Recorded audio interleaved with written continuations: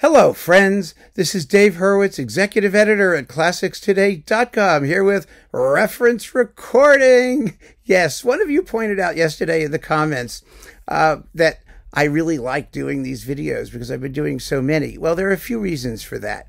One is, I want to pile a lot of them in because, I want to cover the basic repertoire.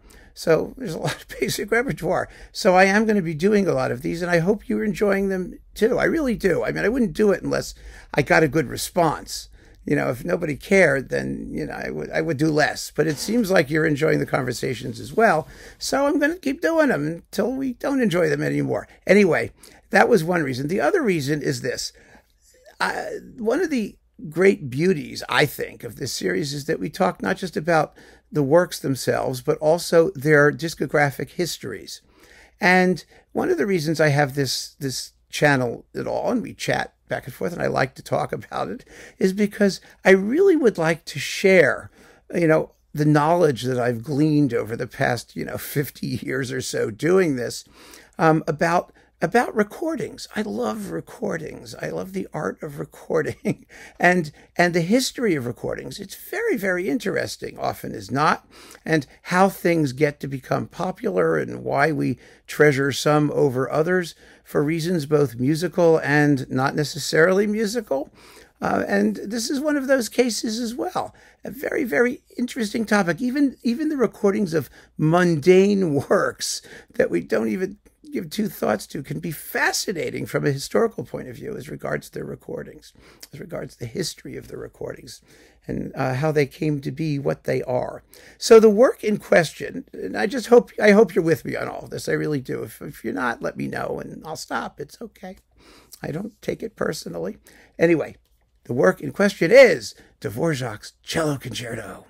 Yeah, and again, this is another question. Someone said, well, how would you possibly decide which is the reference recording? It's so easy. I can't even tell you how easy that one is. It's this sucker, Rostropovich and Karajan on Deutsche Grammophon. I mean, this thing was made in, 1969, coupled with Tchaikovsky's terminally boring Rococo variations. Now, Rostropovich had already recorded this multiple times. He did it before with Giulini or Bolt or something. I think it was Bolt, wasn't it? Bolt or Giulini, I think. On EMI, I have that, and he did it in Russia, and then he was going to make more. He did it 5 or 6 times in his career, which is sort of unbelievable. There's one from Prague, and and this isn't even his best one. And that's where we get to the other point, which is the reference recording, the definitive one, the however choice. I would argue not. It never was. It never was for me anyway. It was for a lot of other people who, didn't have many opportunities to listen to the work as frequently. But I will tell you this recording was made to be the definitive Dvořák Cello Concerto. You have the greatest cellist of the 20th century, arguably, after Pablo Casals, and you have the major conductor with the major orchestra on the classical label, and it was marketed like they marketed the crap out of it. I remember looking at all the Penguin guides too. Like when this showed up, it was like, Dvořák, Rostropovich, Karajan, it's got to be it. Gotta be it. Well, no, it doesn't have to be it. It's very good, as is always the case, almost always, with reference recordings. I don't think I've ever heard a bad one that's a reference recording. I've heard lots of people try to make bad ones reference recordings, like, the Anthony Collins Sibelius cycle. Ugh. That some people suggest should be some kind of reference. Don't ask me for what.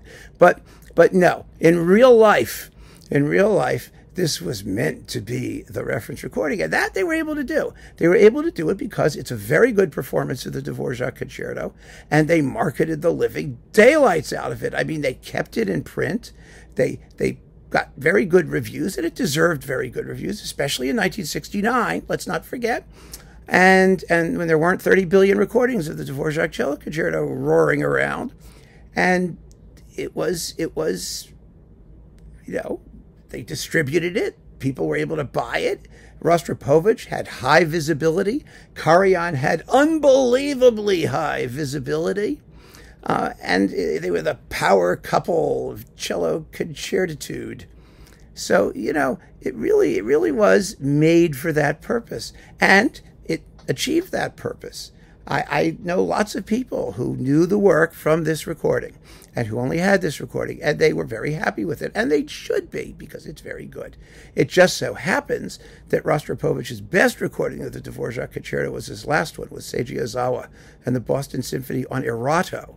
I mean, Erato, of all labels, which then was like an independent French label that people didn't know about so much.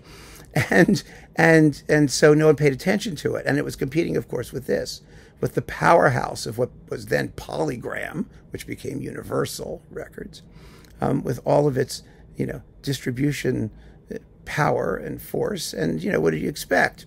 So it's not Rostropovich's best Dvořák cello concerto, in my view. It's his fault that he made so many of them to complicate matters for critics in selecting the really best one. But that doesn't change the ease with which we can determine the reference recording. Now we do have to talk about one other recording, though. We do, despite like all the others that have been around, and that was the famous George Szell, Pablo Casals Czech Philharmonic one, which I think was recorded in 1938. Now that, people spoke about it as a legendary recording, but as a reference recording of the work, no. It was a historical recording. It had great historical importance because Casals didn't make so many cello concerto recordings when, at that period in his life or whatever. I don't know. But it was historically significant. It was not always available because it was from 1938. It sounds awful, frankly. I mean, the sound is constricted, dynamically compressed, thin, clogged. It's awful. It really is. But it's an extremely famous recording. The fact that it's a famous recording and a historical recording doesn't make it a reference recording, because reference recordings require a certain consensus, which we can determine critically in a somewhat quasi-scientific way by looking at what people said about it and wrote about it, and a public consensus, which is far more nebulous, but which we sort of accumulate over time. Like I said, over 50 years of looking at people's record collections and hearing what people have written and said about things, and then looking at album sales, just how many copies get sold. The Szell Casals is the, historical cult snob pick in this piece, but it's not the reference recording. It can't be. It can't be because it just doesn't have enough musical information in the grooves to tell us what we need to know about what a reference recording ought to be. And because, like I said, it wasn't the recording that was foremost in the consciousness of most listeners over the past decades, when the idea of reference recordings started to get going. The other thing I wanted to point out is actually very interesting. Let me just check this out here. Remember this? We were talking about this is the How to Build a Record Library by Howard Taubman from 1953, I think it was. We were going through it all, and I'm wondering who they chose for the Dvořák back then. Let's see, chamber music, choral music. Let's see if it was even in here. You never know. Orchestral A and orchestral B. So let's try orchestral A first and see what we get from Dvořák. He should be in here. Yes, there's Dvořák. Oh, you only get the New World Symphony and the Slavonic dances. I don't even care about anything else. Let's check the orchestral list B and see if there was a reference recording back in the day. There's the Cello Concerto. And it's Pablo Casals on RCA Victor. That's their pick, because there wasn't much else. There wasn't much else in the day. But that recording soon vanished as soon as stereo and other things started to come out, because it was just so sonically inferior. But imagine, and for a couple of decades at least, that was the pick. And I understand. But it was routed decisively when this thing came out and people started to listen to things in stereo and sonic considerations started to matter. And it's just interesting. An interesting bit of discographic history. So this is the reference recording. It's not my favorite by any stretch of the imagination. I kind of prefer Heinrich Schiff in the Vienna Phil under Andre Previn. Boy, is that hot. Oh, it's beautiful. And there are wonderful, wonderful other performances. I mean, so many now that it's very difficult to come up with a reference. One of the other arguments or discussions we've been having is it possible today to even have a reference recording with the quantity of recordings of basic and not so basic repertoire? And that's a very difficult thing to say. But as I pointed out in response to that, there was a historical moment when reference recordings existed, and knowing what they are is useful to people building their record collections and people who are curious about how to get started and what pieces give you a very good sense of the work and very fine performances, well recorded most of the time. So keep on listening, friends. Thanks so much for joining me. Take care.